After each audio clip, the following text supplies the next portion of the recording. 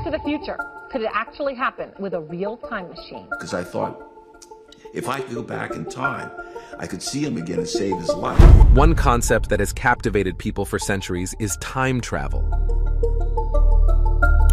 The mere thought of the possibility of traveling through time, whether to go to the past and relive some memories or to take a peek at the future, ignites curiosity and sparks the imagination. This fascination with time goes way back and is the background for modern blockbusters like Interstellar and Marvel movies. While some people greatly doubt its feasibility, there are intriguing stories of individuals who claim to have experienced it firsthand. Could time travel truly exist? Join us as we embark on a riveting journey to unravel the mysterious possibilities of time travel. Time travel. Time travel. Time traveling. Time travel. The Missouri time traveler who vanished after 1997.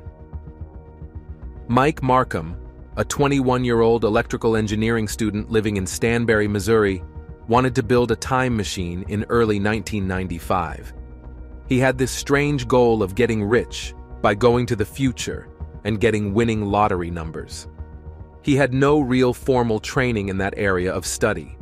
He did most of his experiments in his house's backyard, which was very messy and could be easily mistaken for a dumpster for home appliances, with parts of old TVs, radios, and CDs scattered all over the place. As he was messing around with a device called Jacob's Ladder, he noticed something strange. Mike was tinkering with Jacob's Ladder, which he had modified. It had a home-built electronic transformer with a power of 20,000 volts. He had to create this transformer because the standard household voltage in the US is 120 to 240 volts. He used wire hangers and lasers for the conductors on Jacob's Ladder to heat the air around the conductor and take care of air pressure and temperature changes, which could easily ruin the experiment. While working with the device, Mike claimed to have seen a circular vortex 8 inches across. He figured he would test the effect by repeatedly throwing in a sheet metal screw to see what would happen. According to him, every time he threw it in, something bizarre happened. The screw would disappear, only to reappear a second later, a few feet away. He had the opinion that the metal screw had been transported through time, reappearing when time had finally caught up. Seeing what had happened with this experiment, which seemed to be an obvious success, Mike was determined to push further with his goal. He would build a time machine that would be 8 feet instead of the 8-inch Jacob's Ladder, which he had used for the initial experiment. But a great challenge stood imposingly ahead of him. He required an insane amount of power to advance his research to the point where it could work for humans. Furthermore, things didn't seem to go his way because the device went up in flames while he was scaling up his work on the so-called time machine. Mike was unbothered, though. He reasoned that using bigger transformers to produce higher voltages would be more sensible if he were to rebuild the machine. But that would set him back around $20,000 per transformer. But money wouldn't stop him. So what did he do? He broke into a local power plant and stole 6 old transformers to continue his work. If he thought he could avoid the police, then he was grossly mistaken. The moment he attached the transformers to Jacob's Ladder, he sparked a massive blackout on the streets in his neighborhood, shutting down the electrical grid for several hours. Soon after, the cops found their way to his home with a warrant to search it, and they took him into custody for stealing the transformers. During his trial, Mike reportedly admitted to the judge that he was attempting to find the lottery-winning numbers to raise money for a research facility. After his release from prison a few months later, he became quite a well-known figure on local radio by sharing tales of the missing screw and his ambition to create a time machine. Art, the host of Art Bell's radio show, the radio show that frequently touched on paranormal topics, quickly labeled Mike a madman and happily took up the moniker. The strange tale of Madman Mike is documented on the radio station's website. While on air, Mike informed Art and his audience that he needed more money and spare parts to conduct his research. He even went as far as broadcasting his phone number live, after which he supposedly received non-stop calls from different people for the next 3 days. His next machine invention was more ambitious and powerful than the first, thanks to donations from his listeners. He intended to use the device to test it by producing an electromagnetic vortex large enough for a person to walk through.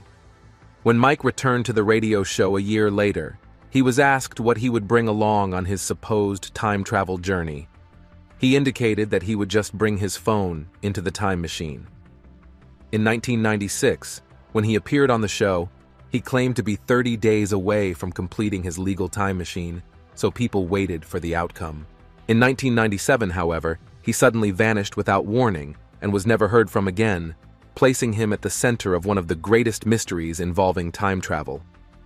Not long after his disappearance, one radio show's listeners called to share an odd tale they had stumbled upon. The tale has it that police discovered a deceased man on a California beach in the 1930s. The man had been crushed to death inside an odd metal tube, and a strange object that resembled a cell phone had been discovered next to his corpse. But strangely enough, Mike seemed to reappear online in 2022, refuting wild rumors that he had died after traveling to the 1930s. Furthermore, there were reports that his local radio station interviewed him for the third time in 2015.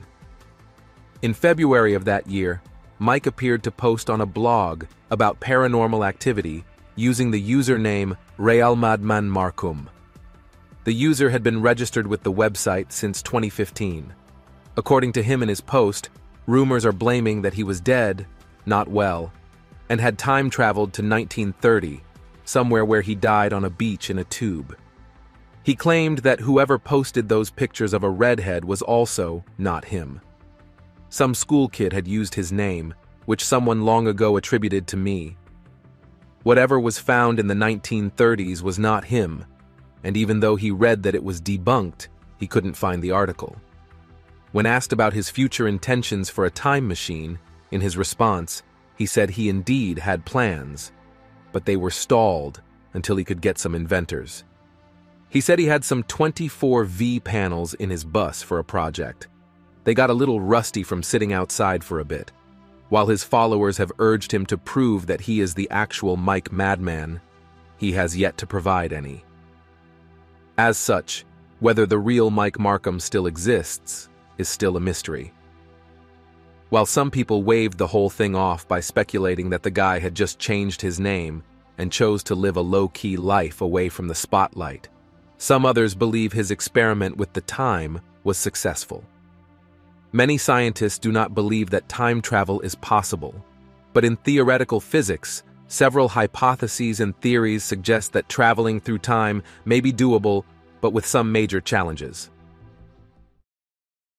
The sudden slowing down of time.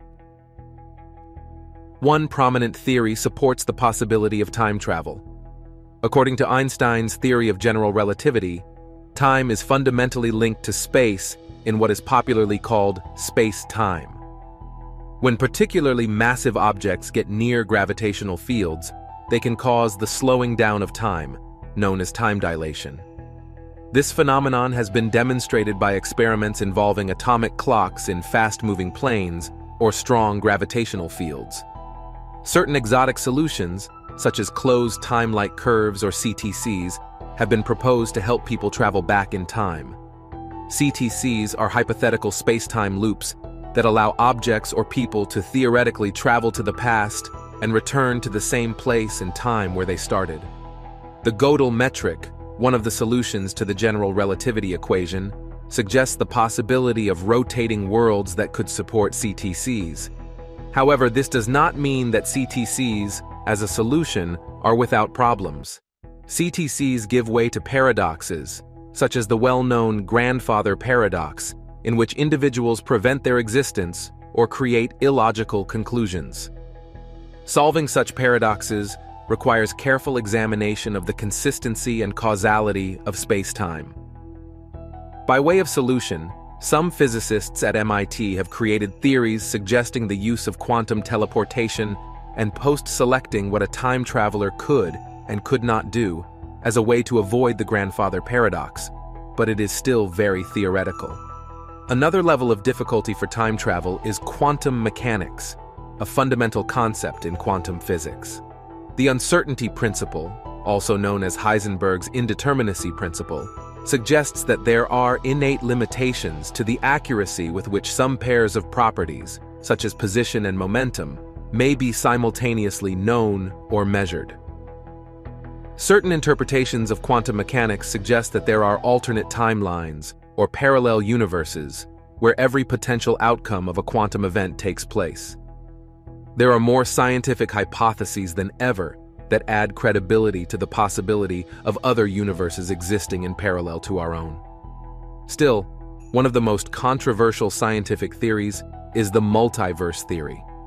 The cosmos in which we live is incredibly huge. There are galaxies with billions or trillions of stars within them. According to some scientists examining models of the universe may be 7 billion light-years in circumference. However, certain scientific theories have investigated and, in some cases, validated the idea that there are worlds outside, parallel to our own, that mirror our own, and go beyond what is visible to us in the physical time we live in. Various arguments about multiverses and parallel universes are frequently discussed with other important scientific theories, like string theory and the famous Big Bang theory. It is important to note that these concepts do not support the idea of intergalactic travel, as that is largely seen as impossible.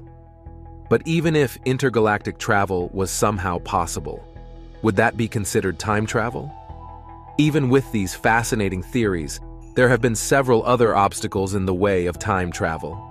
One such obstacle is that the energy requirements for time travel pose significant challenges because current technology is not at the necessary level, particularly for traveling through CTCs and exotic matter. While time travel to the past requires wormholes, time travel to the future would require traveling at the speed of light. The reason both kinds of time travel are so challenging to achieve is fairly simple on paper. Mankind has not advanced to the point in technology where we can make objects go faster than light, and there are no working wormhole machines. Also, travel theories often hammer on the need for negative mass or energy, and neither can be found in our universe. Although some physicists have theorized the possibility of a time machine that does not need negative matter, that machine would still need more energy than the entire universe could hold. Furthermore, the idea of quantum gravity is largely theoretical due to the absence of supporting data and our limited understanding. Regarding time travel, we constantly deal with concepts and energy that we do not even understand, let alone use. Time-traveling ideas are far more complex than we currently understand. As such, time travel, even as a scientific consideration, is more or less speculative. There is simply more to time travel than just hopping in a time machine, punching in the destination's date, and zooming in on some distant past. Despite the lack of undeniable scientific proof that time travel is possible, there have been notable stories of people who claimed to have accidentally traveled to a time different from theirs. Sir Victor Goddard, the man who accidentally traveled to the future. It was said that Air Marshal Sir Robert Victor Goddard accidentally traveled 4 years into the future. In 1935, while serving as a wing commander, Sir Goddard was tasked with examining an abandoned airbase in Drem, Scotland, relatively close to Edinburgh. Sir Goddard observed this base from above while flying and noticed the place was a huge mess. He saw that cattle were grazing on wild grass, growing unchecked through the numerous cracks of the tarmac. The airbase was completely deserted and was in terrible condition from complete neglect. Sir Goddard encountered a strange storm while flying his biplane. Strong winds and storm clouds with a strange brownish-yellow hue overtook his aircraft. This bizarre phenomenon caused him to lose control of his plane, and it began to spin into a fall. However, with some effort, he managed to gain control of the plane and flew out of the storm into brilliant sunlight. A horrible, stormy day suddenly turned into a calm, beautiful, bright day. As if that wasn't weird enough, he also observed that the ruined airbase, which he had previously inspected, was now in perfect condition and was no longer deserted. he saw some mechanics in blue coveralls working on yellow planes parked on the runway. However, the strange thing that left him utterly confused was that the aircraft were different from those the Air Force had in 1935. Interestingly enough, Sir Goddard needed to learn to identify one of the planes. It was completely beyond his understanding. How could any renovation work have been completed in such a short amount of time?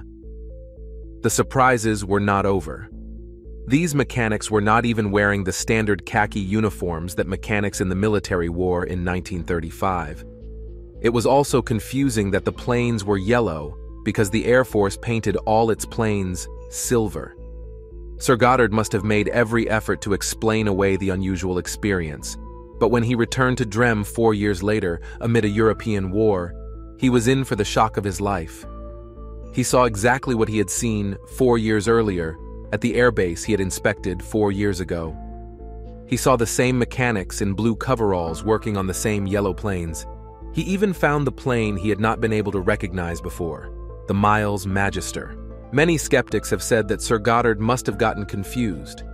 They believe he landed somewhere else in 1935, not at the abandoned airbase in Drem. But that does not explain away the many details of his incredible story. The Miles Magister, for example, had its first flight in 1937, 2 years after Sir Goddard had seen it on the runway in Drem. The colors of the mechanic uniforms and the planes were only in use years later. The strange storm that suddenly went away and revealed a bright sunny day. All these points to a supernatural experience that cannot simply be explained away. Sir Goddard was one of many people who claimed to have traveled in time.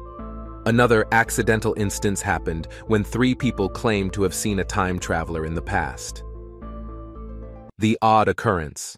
On Highway 167, Time Traveler, a story by Ken Moe, was published in Strange Magazine 2. According to that short story, on October 20th, 1969, a man known simply as LC, alongside his business partner Charlie, was driving from Abbeville, Louisiana, where they had lunch, along Highway 167 towards the oil center city of Lafayette, Louisiana. It was exactly 1:30 p.m. on a beautiful day, with a clear blue sky and a cool 60 degrees Celsius. As such, they had the windows down and were in cruise mode. While driving down the free highway, they noticed a slowly approaching vehicle. They thought nothing of it until it got close to them, and they noticed the car. It was rather strange. Seeing the old turtleback type auto, they were immediately intrigued. Now, despite looking like an antique and a relic from the past, the car was in brand new condition, like something you would see if you visited an antique showroom. Curious about this car, LC and his business partner looked at it as they drew closer. They noticed it had a large orange license plate that distinctly stood out with the year 1940 plastered on it. They immediately figured this kind of antique car could not be legally allowed on the road, except perhaps for ceremonial purposes. LC took a closer look at the driver of this vehicle and was surprised to see that she was a young lady in really strange clothing. She wore a vintage dress from the 1940s, complete with a hat adorned with colored feathers and a fur coat that looked so out of place in 1969. A small child in a large, heavy coat and cap stood on the passenger's seat. It was hard to guess the child's gender because of the manner of dressing. Beyond the fact that such a style of clothing was completely out of fashion in 1969, it was also strange that they were wearing such heavy clothes in such cool weather. It also made no sense that the lady had her windows rolled up when she could have enjoyed the cool breeze. Elsie and Charlie pulled up to the car and were alarmed at the look of terror and panic on the lady's face. She looked completely distressed and looked back and forth, as if she were lost or in dire need of assistance. Elsie called out to ask if she needed help, and she nodded yes. She seemed to be confused while studying Elsie's car.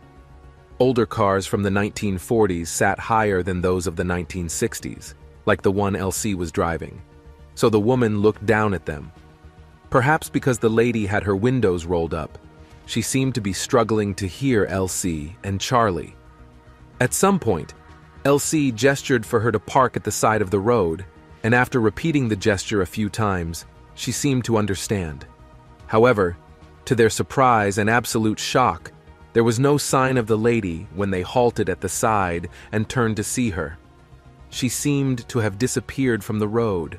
Now, Highway 167 is an open road with nowhere to hide a car, so it was quite surprising that there was no sign of her or her car.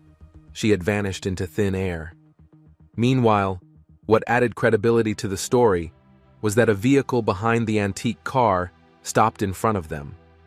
The car's driver hurriedly came to their vehicle to ask what had happened to the car in front of him. He was so confused that he thought an accident had occurred between Elsie's and the antique car. The three men exchanged stories of what they had just witnessed. The third man, who had come from out of town, wanted them to go to the police because he believed it was a missing persons case. However, Elsie and his friend refused because they did not know where the lady and the child had gone or where they came from. The three exchanged numbers and addresses, and for years they kept in touch to confirm that what they had seen was not just a figment of their imagination. It is yet to be explained whether the lady and her child were time travelers from 1940 or were forever stuck in limbo, appearing in different timelines but never returning to their own.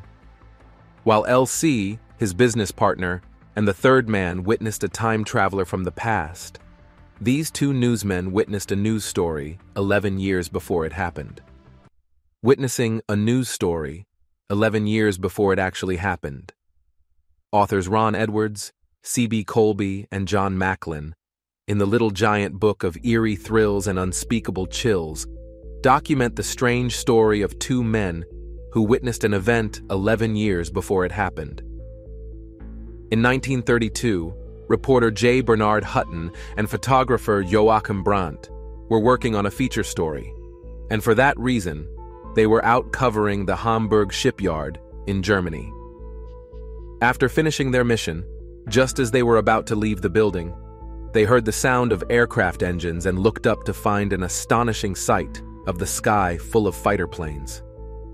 The anti-aircraft batteries had come into action as bombs were being dropped and detonated. In a flash, the peaceful area had transformed into a full-blown war zone. Things were exploding everywhere, and buildings were crumbling on impact, leading to mayhem and death.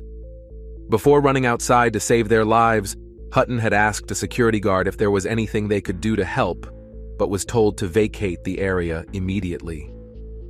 Unsure of what was happening and afraid for their lives, the two men drove towards Hamburg.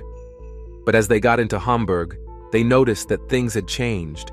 The sky had cleared up, and everything was back to normal. The chaos and violence were completely gone, as though nothing had ever happened. The buildings that were supposed to have crumbled were perfectly fine, and no one seemed panicked. It was almost as if they had not just been running from massive airstrikes. When Hutton and Brandt looked behind towards the shipyard, they couldn't spot anything out of place. There was no damage, no smoke coming from the buildings. Nothing.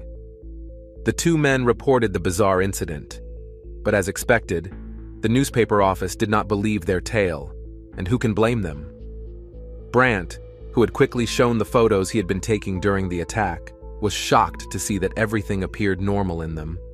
Their co-workers did not believe them, dismissing their wild tale of woe.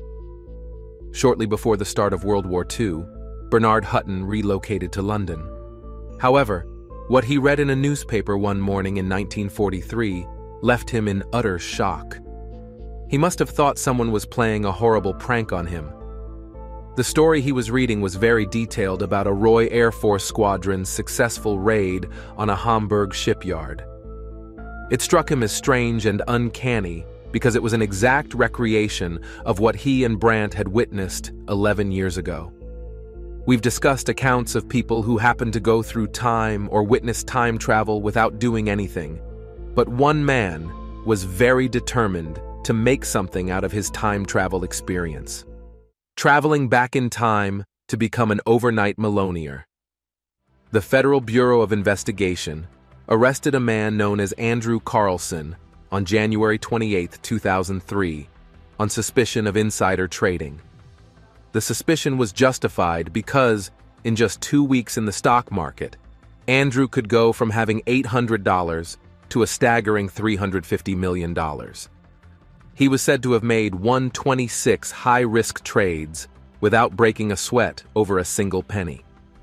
It was almost as if he had the Midas touch, as everything he touched seemed to turn to gold. Making the kind of profit he achieved in the stock market in such a short time was thought to be impossible. This made the Securities Exchange Commission extremely suspicious, and the FBI was called in to arrest and investigate him for fraud and insider trading allegations. Things took an unexpected turn when the FBI questioned him while he was in their custody. He told them he was a future man from 2256. He claimed that because he was from the future, he knew exactly how stocks would perform, which was why he could make so many profitable deals. Carlson also claimed to be able to prove his time-traveling powers by providing details about the whereabouts of the wanted terrorist Osama bin Laden and the treatment for AIDS. The cops did not think he was telling the completely natural truth. Although they believed he was kidding or lying, Andrew appeared to vanish completely from the face of the earth shortly after his release. Despite many efforts by the feds to locate him, every search turned empty. It is interesting to note that Andrew Carlson wasn't an overnight sensation. But strangely, his story starts with his unexpected appearance in the early 2000s. Before then, there were no records indicating that he was ever alive. He had no birth certificate, school records, medical records, driving license, or anything else. Many, however, have claimed that he could not have been a time traveler because he could convince the feds of that fact while he was under their custody. Some believe he was just a very good scam artist who could evade the government and anyone looking for him. However, here's an interesting fact. He correctly predicted the exact date of the US invasion of Iraq. What are your thoughts about the man who successfully undertook time travel? Let us know in the comments. Thank you for watching. Remember to like and subscribe to see more videos.